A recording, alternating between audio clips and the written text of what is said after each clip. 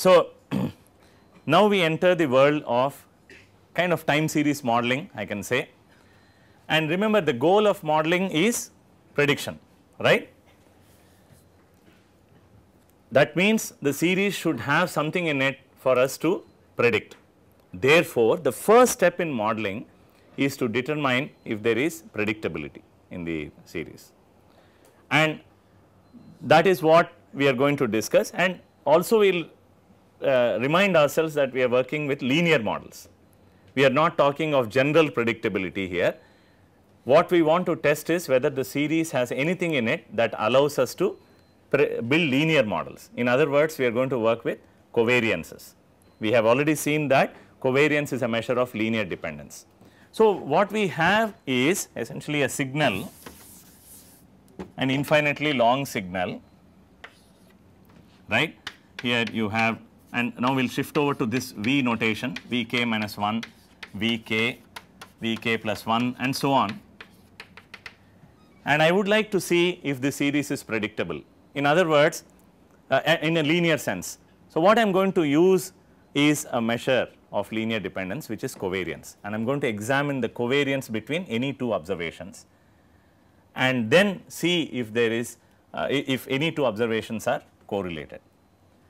So, for this purpose we introduce this autocovariance function. At the heart of this autocovariance function we have covariance as a measure, you should not forget that. There is nothing more complicated about this. I am given a series, the first step that I want to make is to determine whether there is predictability in the series, and we use covariance as a measure of predictability or dependence. If there is dependence, then that means there is a scope for predictability.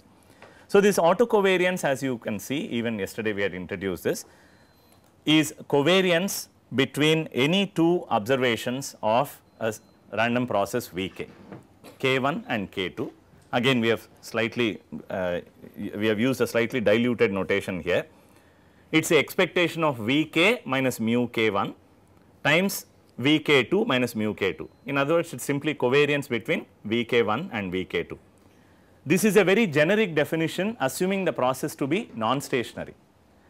When the process is stationary, at least second order stationary, then in distribution, then we know that the second order stationary processes are only dependent on the time difference, that is a joint distribution of a pair of observations is only dependent on the time difference, not at the time instants, and that the mean remains invariant with time.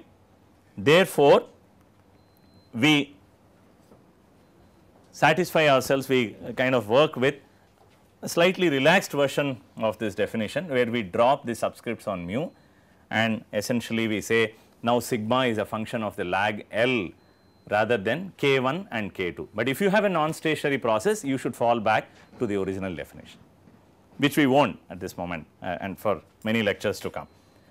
So, now the autocovariance function sigma Vv at L is nothing but expectation of Vk minus mu times Vk minus L minus mu. Now, I should caution, give you a couple of cautions, but I will talk about it tomorrow. Let me conclude today's lecture in the interest of time that this autocovariance function is not a mysterious function. If you have understood the covariance very well, then you have understood the autocovariance function fairly well. What we mean by this is, remember, covariance is an unbounded measure, it is a symmetric measure, it is a measure of linear dependence, and it does not tell me whether one causes the other. All of these properties hold for the covariance.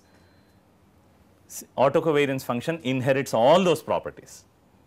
The autocovariance function therefore is symmetric with respect to lag L. It does not tell me whether Vk minus L is influencing Vk or Vk is influencing Vk minus L, but since we assume that already that there is a flow of time, here the causation is kind of taken care of, that is not an issue, right. We do not assume Vk is influencing Vk minus L. So, that causation is taken care of, but it is unbounded because it is sensitive to the units of V. This could be a temperature series, I could use any units for temperature and change the value of the autocovariance function.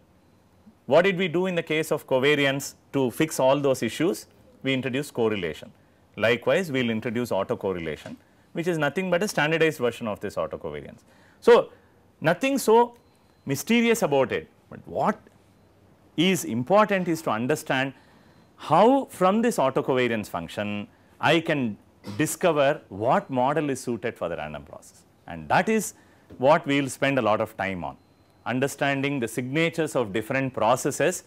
What we mean by signatures is what kind of autocovariance functions a particular random process has, and then do a reverse engineering. In practice, I am given series, I can estimate autocovariance function. By looking at autocovariance function, I will try to guess a suitable model and then estimate the parameters. That is a sequence that we will follow. Tomorrow we will discuss a lot on autocovariance and autocorrelation. Okay.